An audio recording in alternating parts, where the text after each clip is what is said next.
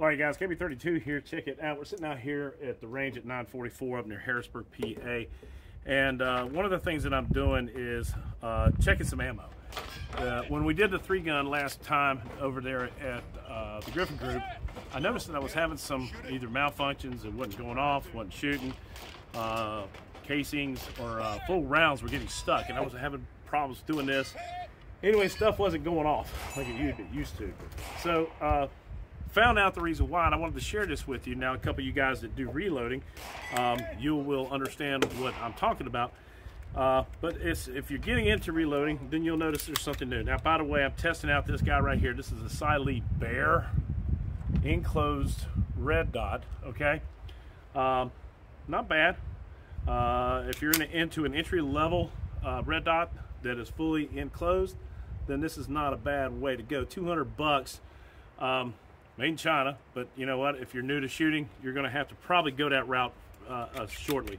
So let me tell you what I was running into, because there's a couple different things. I'm used to shooting at 2011, the Atlas Titan, and in the last year or so, I decided to go ahead and change up or down or up. I don't know how you would do it, to this guy right here. Now this is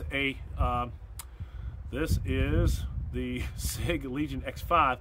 With a bunch of Army Craft stuff on it. The trigger, I got installed the new trigger in the lower, what do you call that thing? The trigger assembly. But we got a muzzle brake on here, spring kit, and the barrel, all right, which leads to a very smooth shooter. The difference between the springs in this guy versus this is this is an X5, but it's not a Legion. The springs are amazing. And the funny thing is, the way I build these things, or I reload, and my amount of powder drop that I use, they'll run in both guns. This is a little bit harsher shooting versus this one is really soft, okay, because of that muzzle brake. Yeah, so anyway, the problem I was running into specific to this gun, the Legion X5, and I'll go ahead and put mount this. This is how I zero an optic. I put it in this thing right here. That way I'm not shaking. I have a shaking problem, man. It's funny as hell. So what I was doing, I found out through pulling out some factory ammo. The guys over there at Callaway Ballistics, okay? My first intuition was that the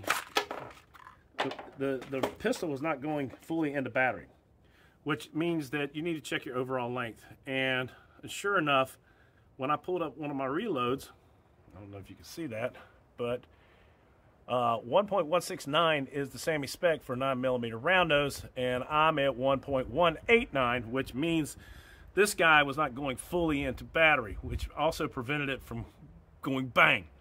Not only that, but with the 2011, you could probably I can use rifle primers and small rifle primers, but you can't with the striker fire.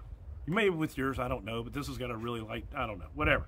So what I was ending up with was light primer strikes like that and a dead gun. So boom, boom, boom, boom, boom, boom. And I'll show you some video at the end of this thing when we were talking about that. Okay, so thanks to the guys over at Callaway Ballistic, because I still have some of their factory ammo, I was able to just a really quick look at it. And then yesterday I came out here and I was wondering the same freaking problem because this gun loves a hollow point. It does not like a round nose. And I'm going to give you a prime example here in a few seconds. We're going to do this. When I am zeroing a gun, because I want to double check this thing, luckily the boys over there at Bass Pro Shops carry I Shoot Extreme 124 grain hollow points, and I went ahead and bought 500 more. So I did have some like this one had the small pistol primers versus, and you'll see the difference there. And one's brass colored, the other one is a silver color. So anyway, let's do this real quickly. What I do, make sure you're always pointing the gun down range. I will drop that in there, okay? And we'll lock this in. I'm going to shoot 5 rounds. Let's do 5 rounds, right? Let me slide this thing over here a little bit. We'll do 5 rounds, and I use the Caldwell Precision Turret. You can buy these things on Amazon for, I don't know how many of these things I've actually sold for these guys. But in any case, let's go and see how my reloads actually group. The reason being is freaking now they got it in their mind, not only are we going to shoot out to 600-700 yards, but we're going to shoot pistol targets out to 50, 70, 100 yards. These have always done me, the hollow points have always done me well. If you can't reload, try the Callaway 9mm hollow point, 124 grain, work the best. All right, so let's do this. So what I do, I use my turret, precision turret, and I just put the dot on there. And the reason I do this, guys, is I'm a horrible pistol shot. But if you put it right in the middle, and you shoot like that. Okay, that did not look good. Didn't even hit in the circle. But let's see how good it groups. And we'll do some Callaway here in a few seconds.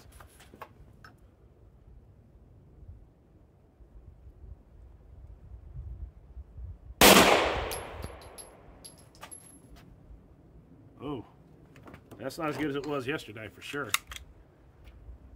Let's just do 3 of these. We'll go down there and do a picture, and we'll cover those up, and then we'll do the Callaway ballistics, see how they group.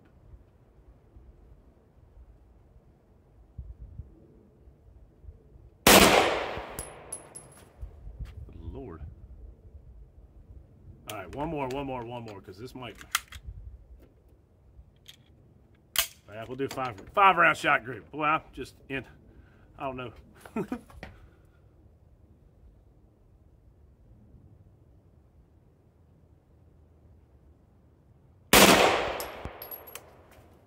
Yeah, I think something's wrong with that one pistol. That one.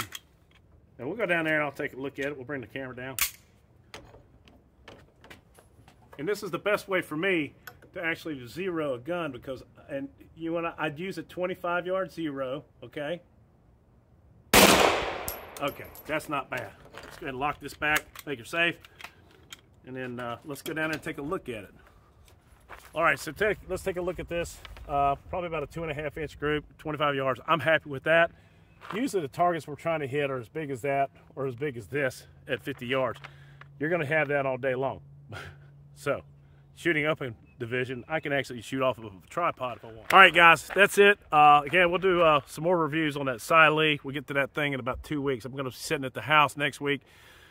The week after that weekend, we're going to be shooting Tar Heel Challenge, 3-day event. Blake Wilkes is going to be there with me.